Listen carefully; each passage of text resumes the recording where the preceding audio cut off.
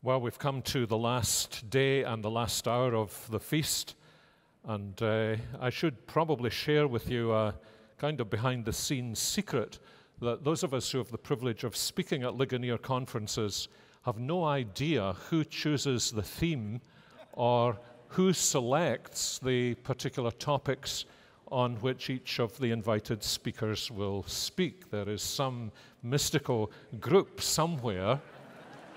And the fact that when I listen to the chairman of the board, Bob Godfrey, he always seems to know so much about the topics that he's been asked to speak on.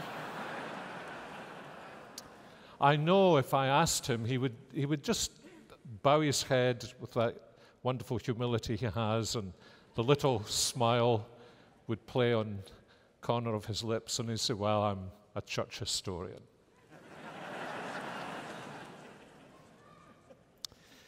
However, whoever these people are, they have learned one great Scottish tradition. I remember as a youngster how excited I was when we got the mathematics textbooks for the beginning of a new year, opened the front page, and saw those glorious words, "The answers are all to be found at the back of the book."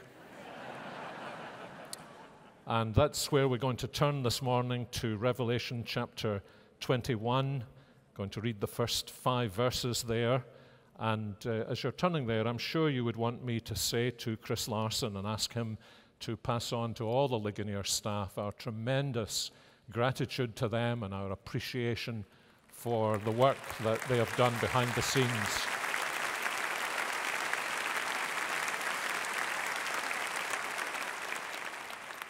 It's been one of the wonderful things to me as I've been associated with Ligonier that there are now so many people who labor anonymously for the promotion of the gospel and seek, as the old prayer says, no reward save that of doing thy will.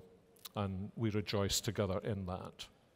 So let's read Revelation chapter 21, which I think is the passage to which that group of people wanted me to point you this morning.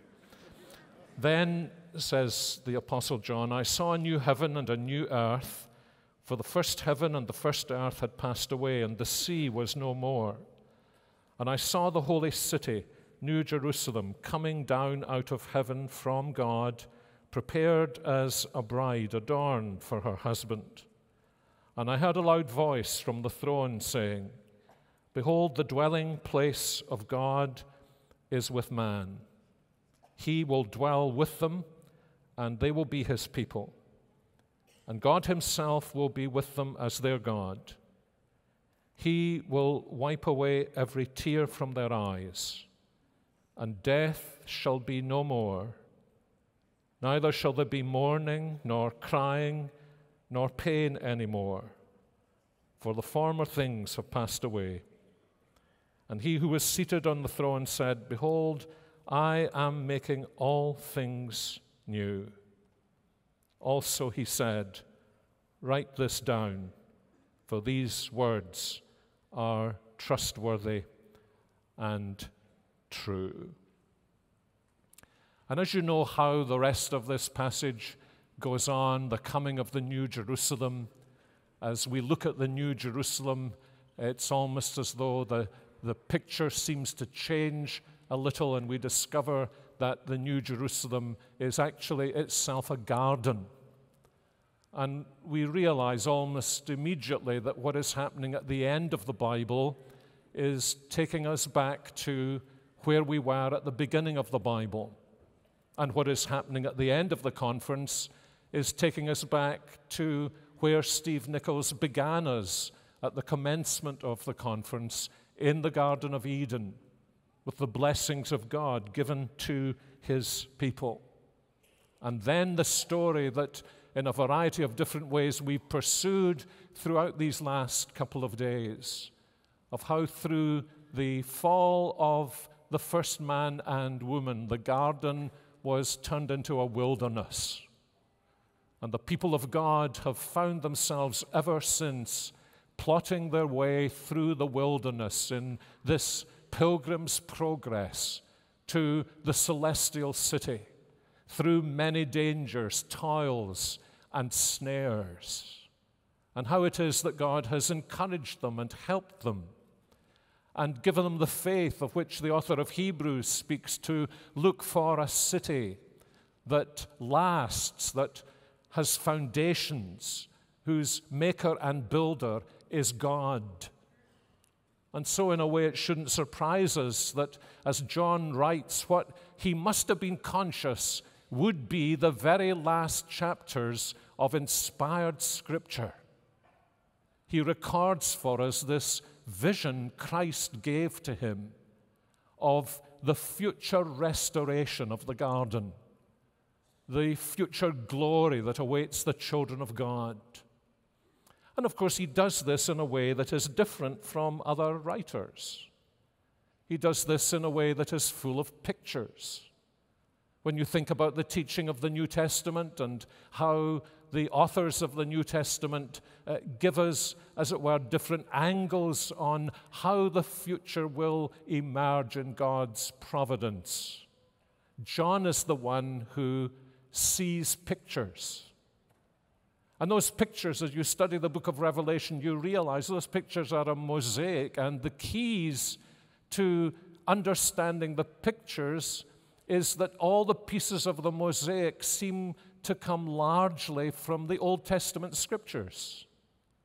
It's as though Christ is giving him a vision of his purposes and their consummation in the understanding that John won't be able to interpret the pictures he's given because his mind has been saturated in the Old Testament scriptures, and he will be able to see what is really there and therefore convey that to those of us who later on will read the scriptures. And so he, as it were, is taken back here to the Garden of Eden, to the day when Adam was told to tend the garden and to nurture the garden. It seems fairly clear to me that the telos, the goal to which Adam's ministry is tending, is that this little garden he has been given as the image of God is a garden that he is to extend. He is to guard it because there is an enemy, and he is to extend it. It is to extend from within Eden to the whole of Eden. It is to extend beyond Eden to the ends of the earth, until the whole earth is filled with the glory of God as the waters cover the sea. And the tragedy that brings this world into the wilderness that the rest of Scripture describes and that we today experience, the tragedy of the situation is, as Paul says, not just that Adam broke the law of God as we do, but as Paul says in Romans 3:23, in the process, he fell short of the glory of God. He missed the mark of the glory of God.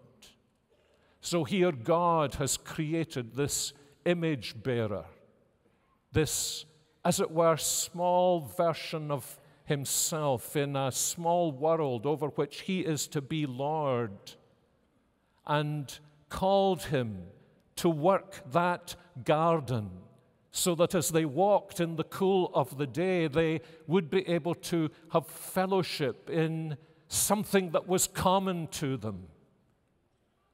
And so when Adam sins and Eve fails and they're thrown out of the garden, the communion with God is broken, and under their very feet, the garden that they were supposed to extend to the ends of the earth becomes a desolate land, a wasteland, a wilderness land, a land in which, as T.S. Eliot puts it, we are down among the dead men.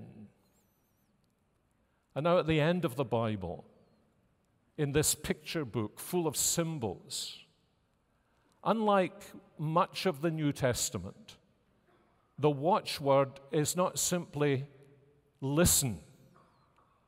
The watchword is see, behold, Look, what do you see? And this is not a matter of God saying to us, what do you see here? So that we go round the circle and say, well, what I like to see here is this, and what I like to see here is this. These are pictures interpreted themselves by the Scriptures themselves. And so I want us to try and look at this amazing scene in Revelation 21 and 22 as though it were a dramatic, great painting painted by a master. And in our own little way to be able to gaze upon this whole painting and to say to one another, do you see what John means us to see here and here and here? Details, but by no means the whole. And if we do that, I think the first thing that we notice in this whole section is the marvelous way in which, by God's grace, these chapters describe the reversal of a past day. The reversal of a past day. The whole drama of Revelation is the drama that, in a sense, begins with the serpent. But by the time we are in the first century, the serpent has grown into a dragon. And the dragon has brought forth a beast. And the beast has brought forth, together with the dragon, a false prophet. And together this anti-Trinity, this ungodly Trinity, has brought forth an entire kingdom, an entire dominion, an entire city that is hostile to God, called Babylon. And the story towards the end of the book of Revelation is the way in which, through Jesus Christ, that city and the unholy Trinity that lies behind that city will be systematically disarmed and systematically brought into its own wilderness, a fiery wilderness in the burning lake of sulfur. And so in these closing chapters, you see what happens. First of all, Babylon falls, the city of this world that stands against God. And then in systematic order, the false prophet and the beast, and then the dragon. And we are left now in these chapters beholding the throne of God, occupied by the Father, seeing the Lamb of God in the center of the throne, and hearing the Holy Spirit towards the end of chapter 22, urging us to join with him in saying to our Lord Jesus Christ, "Come, Lord Jesus. Come," says the believer, "come to me. Come in the skies and bring to an end the wilderness wandering in which we are engaged, and into this glorious future city that is described here in these chapters that are before us." And yet, as John had said earlier in his first letter, all of this is here for us to see while we still live in a world which, as he says, lieth in the wicked one. And before we end, we have got to put these two things together, haven't we? The glorious vision of what God will consummate in the future, and the world we live in, which, as John says, lies in the evil one. And in the middle, in the meantime, the promise that John also gives us that the reason the Son of God appeared was to destroy the works of the devil.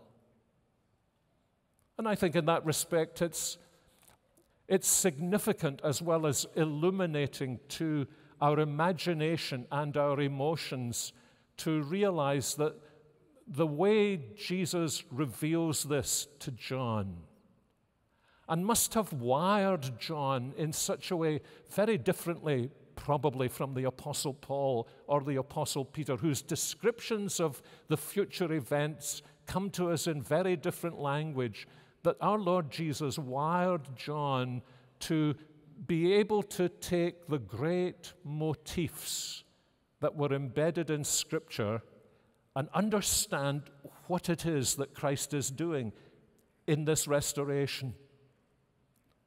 And I think that's the reason why this is the story of the new garden that God is going to create. It takes us back to the story of the old garden.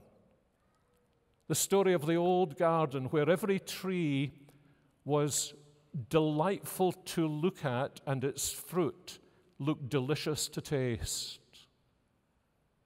And Adam and Eve came to a tree identically described.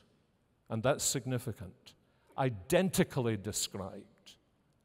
Whose only difference apparently between itself and any other tree in the garden was not that the fruit looked poisonous and ugly, but that God had said about that tree, "Do not eat the fruit of that tree, or you will die." And so, in a sense, every natural instinct in Adam and Eve looking at that tree said to them, "I am beautiful, the fruit is delicious, eat me." And every natural instinct in them would respond to that tree exactly the same way it would respond to any other tree. The only distinction was that this was God's call to them to trust Him and to obey Him simply because He was their Heavenly Father and because He had said, "This is the way, walk in it." And instead, they were enticed by what they felt and sensed about the tree rather than what they heard through their ears from the voice of God. They saw, in that sense, through their eyes instead of seeing the tree through their ears. And the whole story of the gospel tells us about the reverse of that. How Jesus comes into the wilderness to face the tempter, who is now grown into a dragon because he has consumed so many. And conquering him in the wilderness, then slowly makes his way to the Garden of Gethsemane. And in the Garden of Gethsemane, he faces the very same issue that Adam and Eve had faced. There is a cup that is being placed in his hands. This cup is the cup of experiencing being desolated by God. This cup is the cup of experiencing divine desertion under divine wrath. And like Adam and Eve, but in radical contrast, there is nothing in this cup that Jesus can desire. There is nothing about this cup that would be attractive to him. There is nothing in this cup that would say, "Drink me." And indeed, from one point of view, if Jesus had naturally desired desertion by God, bearing the wrath of God, it is scarcely possible that he could have been a holy human being. No holy human being could ever desire to be deserted by God. Of course not. But like Adam and Eve, but in reverse, God is saying to him now in the garden, "My child, drink it simply because I am your Father, and this is the way to the salvation of sinners." And so every instinct in him, in that unique moment in his prayer, the one thing he asked that it might be, the one thing in his Father's will he ever asked that it might be possible to be removed from him. Everything else in his Father's will he had an instinct for. For this, no human instinct would have been possible in his holy soul. "If it is possible, let this cup pass from me. Nevertheless, not what I will." Isn't that interesting? He doesn't say, I'm just pretending here when I say, this is not what I will. He is saying, in my holy humanity, this is never what I could will. But I do this gladly, willingly, not because of the thing itself, but because in the counsels of eternity, I have learned that this is the only way for sinners to be saved. And so he drinks every last drop, beginning apparently when he takes the cup from his Father's hands in the Garden of Gethsemane, and you sense that the die is cast. And then isn't it interesting? I find it interesting, intriguing, although I don't think one can be dogmatic about this. But on the morning of the resurrection, as John uniquely portrays the meeting of Jesus and Mary in the garden, we have this little line in that garden that is full of theological significance, where we're told that Mary supposed he was the gardener. You feel the weight of that when you place that over against the story of the other garden, where the gardener had sinned and fallen, and the garden had been turned into a wilderness, and he became, as it were, the wilderness man. And now Christ has come from the wilderness into the garden to drink the cup, to bear the shame and scoffing rude, to bear the judgment of God against our sin in the desertion of the cross, in the cry of dereliction.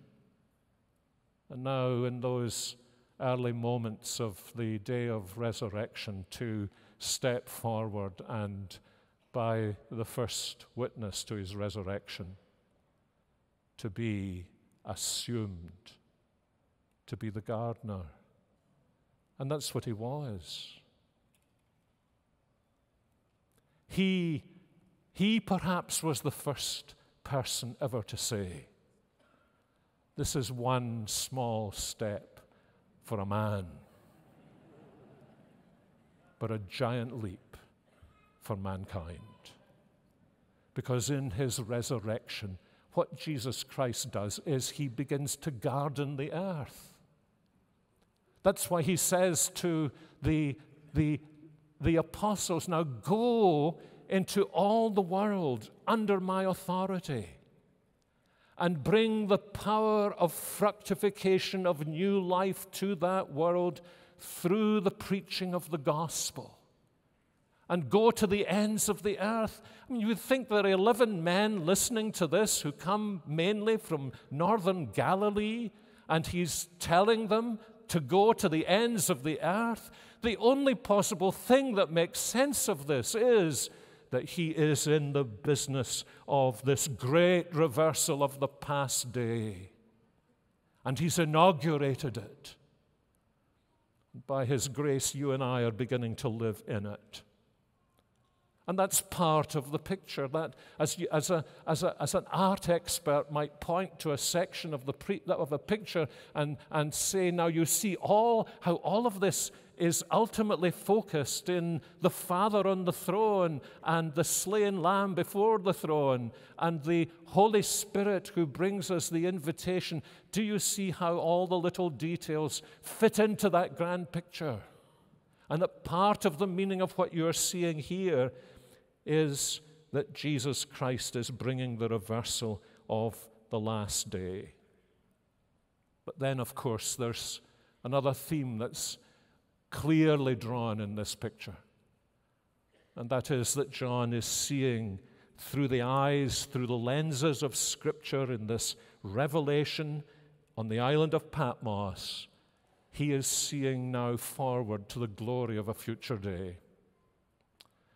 I had a friend, a seminary president, not Dr. Godfrey, but another seminary president, who was leading a tour of the 7 churches of Revelation chapters 2 and 3. And I said to him, are you going to visit the island of Patmos? And he said, well, no, we're not actually, because I spoke to the tour operator. I said, what about us going to Patmos? And she said, you needn't go to Patmos. There is nothing to see there. And I just said to him, tell that one to the Apostle John.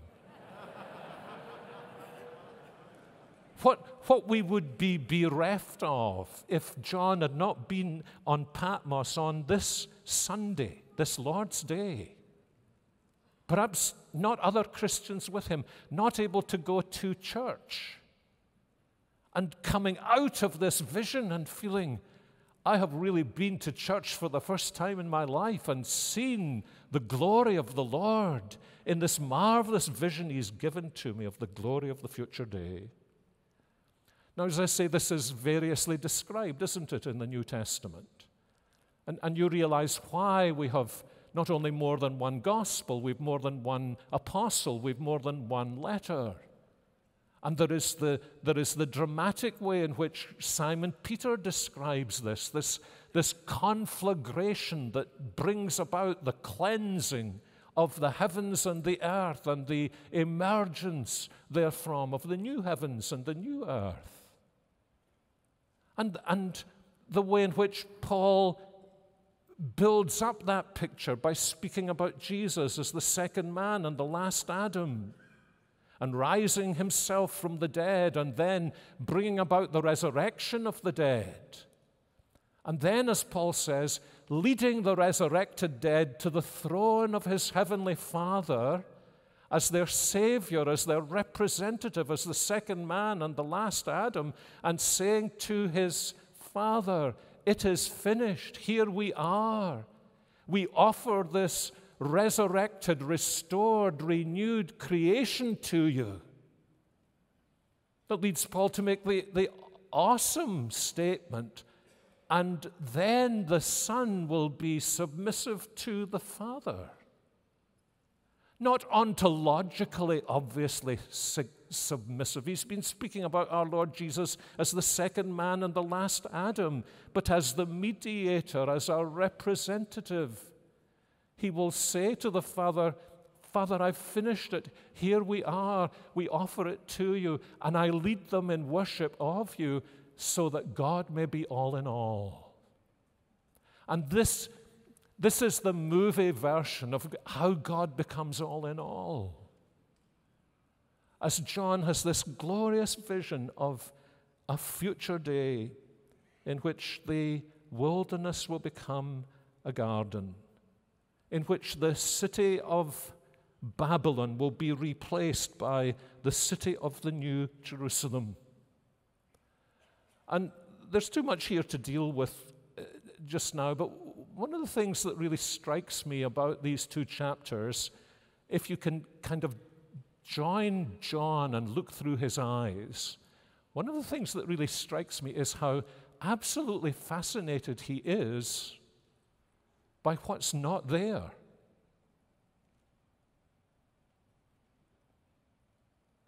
And I think this is a real lesson for us.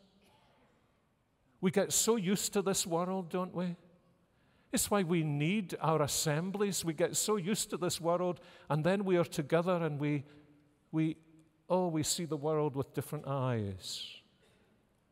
And it's almost as though even the Apostle John has been so tuned to ancient Babylon, to a world that lies in the evil one, that what causes him to gasp is what isn't here in this new world. Now, there are some of them that we could guess. For example, in chapter 21, the fact that there is nothing here that is detestable or false. In verse 27, there is no one here who is not in the Lamb's book of life. Or in chapter 22, verse 3, the fact that there'll be no longer anything accursed here. In a sense, we could have guessed that. But it's the other things that strike him and move him and strike me and move me. For example, that there is no more sun and no more moon and yet no more night. He's lived the whole of his life in that world order, and now he is in a wholly new world order that cannot be interpreted in terms of the old world order. Perhaps can only be interpreted by analogy with the original creation. It must have been, by instinct. No sun in the sky, and yet it's light. No moon to light you, and yet it's not dark that you would need the moon to light you. And then the things that come very close to us, to many of us. For example, in 21:4, that there is no more death, and therefore there will be no more mourning.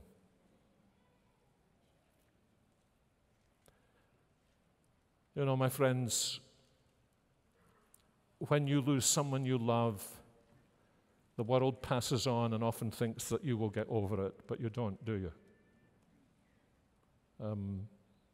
My father and brother died fairly proximately to one another, and I sometimes put my head down on the pillow at night and cry like a baby. I cannot imagine what it is like to be in a world where there is neither death nor mourning, and no more crying. The non-Christian doesn't have that hope. If you go to non-Christian funerals or memorial services these days, in my experience, what you are likely to encounter either is stoic despair or attempts to be humorous in such a way that we can place to one side what has really happened. We talk now about so many things, but we are such cowards. Listen to a physician asked a year ago, is there something people need to be talking about in these days of COVID that they're not talking about? And he said very simply, yes, there is one thing, death. But here there is no more death. I mean, part of us as believers, we long for death, don't we? And sometimes believers are just so weary of this world, they long to be away and to think that it won't even be possible to have that longing. You just want more of the life and no more mourning, no more sorrow.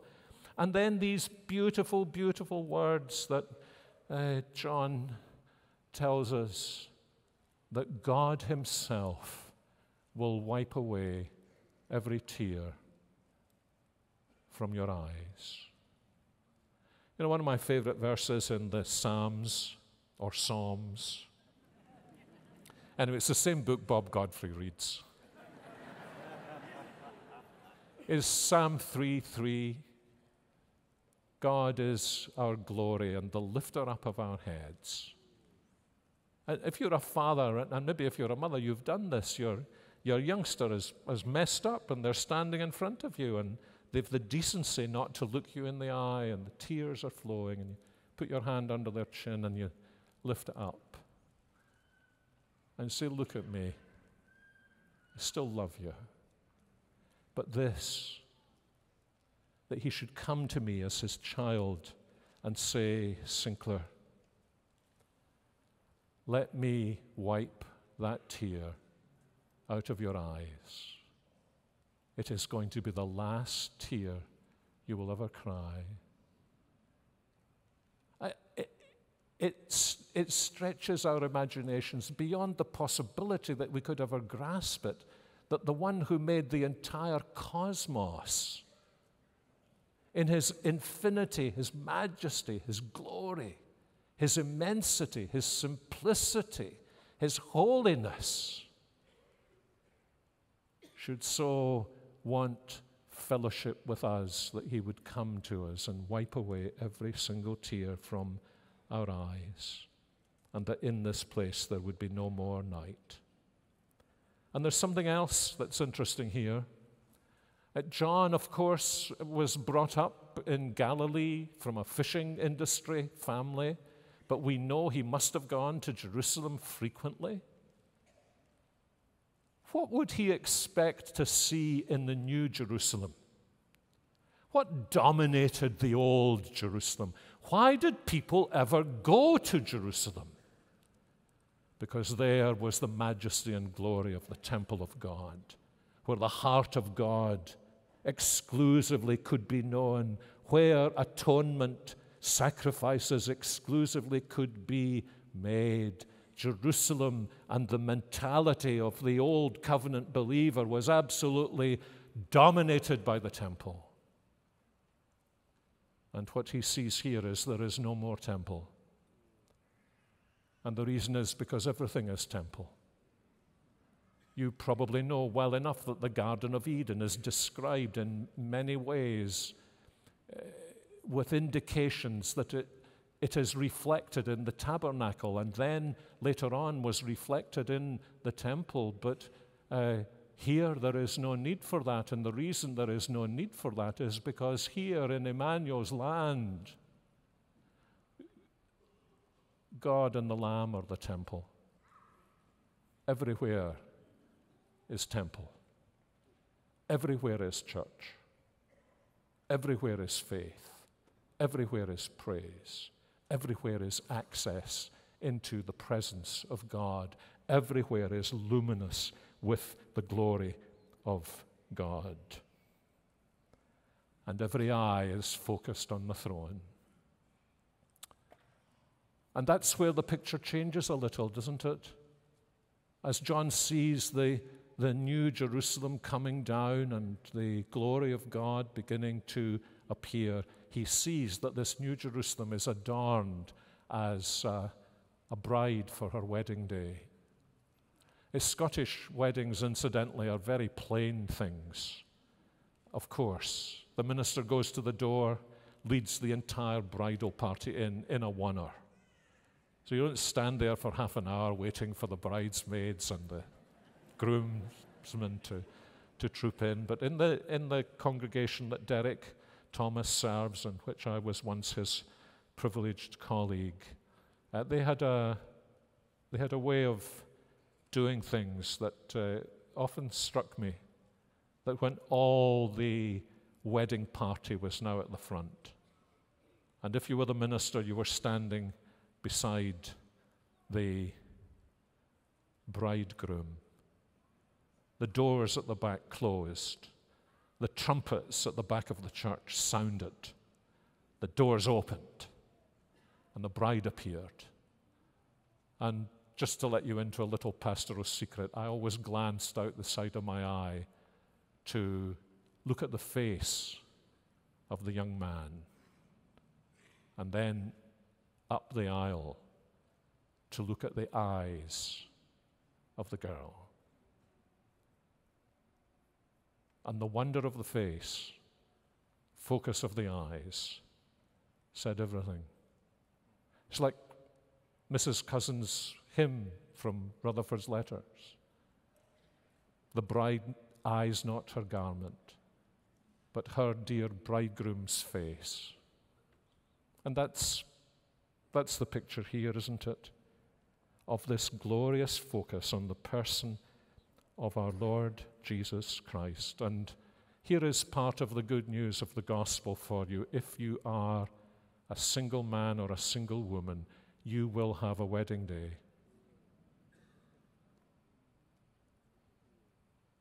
And whether you are single or married, it is that wedding day to which your marriage or singleness points, that you and I may live exclusively in the here and now for our Lord Jesus Christ. And this, of course, is the third theme that runs through these verses. There is the reversal of the past day. There is the dawning of the glorious new day. And, of course, there is the encouragement to live for Christ in the present day. Because John's understanding of the gospel is like Peter's understanding of the gospel, that once we have seen this vision, the question that arises for us is, how should we then live in response to this? And you think about John on the island of Patmos, this glorious vision on Sunday, and then he goes to bed, wakes up in the morning, and it's Monday. And the vision's in the past.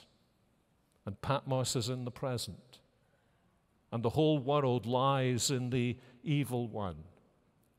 And the churches to whom he's sending this are little colonies of heaven, but they're little colonies of heaven in colonies of Babylon. And from the eyes of the flesh, it looks as though nothing has changed. So how do we live in this world?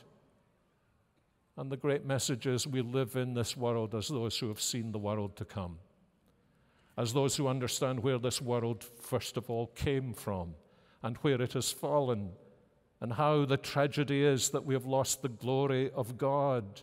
And the wonder of the gospel is that it's beginning to restore that glory, which means inevitably that the Christian believer will be radically different, modestly different, but so different that the Christian church and the Christian believer will be able to cease the ploys of 20th century evangelism in trying to find ways of getting my questions to non-Christians, which was almost the necessity of 20th century evangelism for this reason, that non-Christians were not doing what apparently non-Christians were doing in Peter's day, so that Christians needed to be ready to give an answer and a reason for the hope that was in them, because non-Christians were driven to ask,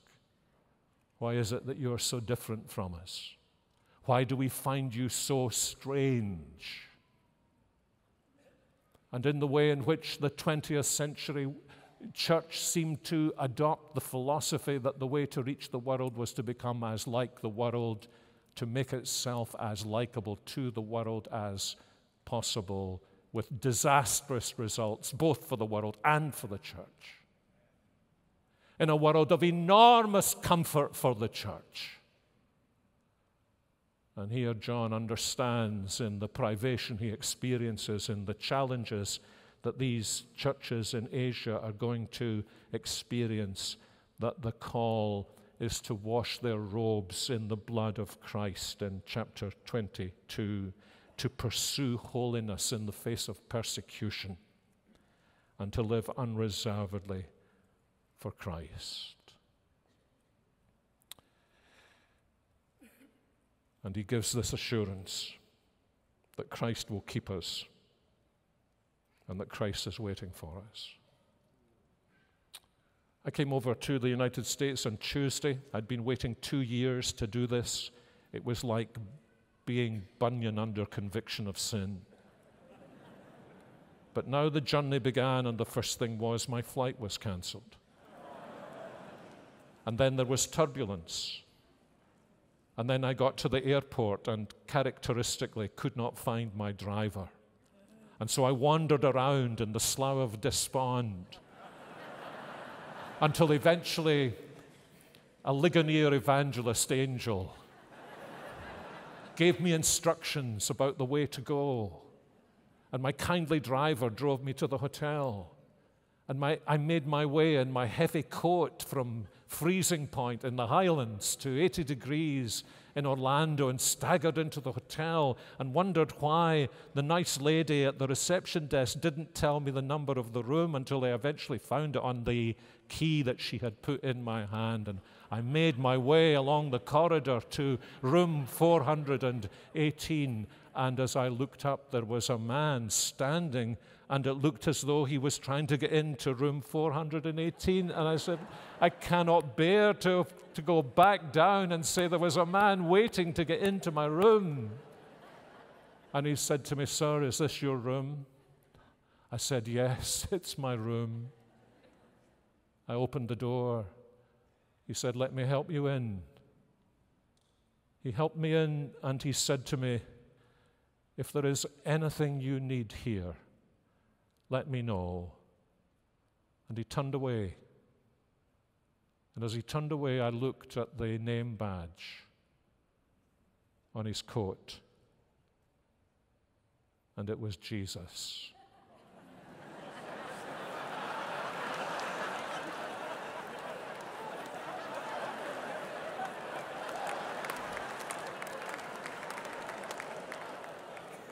and he was gone.